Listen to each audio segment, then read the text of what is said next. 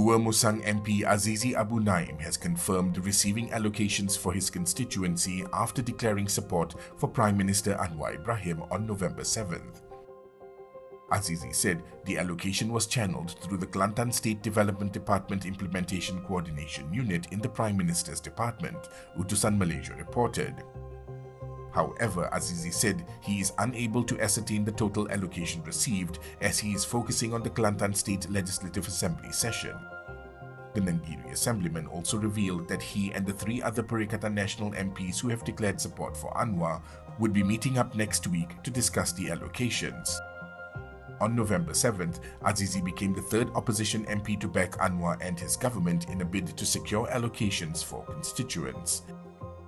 The other bersatu MPs who did so were Iskandar Zulkarnain Abdul Khalid, Suhaili Abdul Rahman and Zahari Kecci.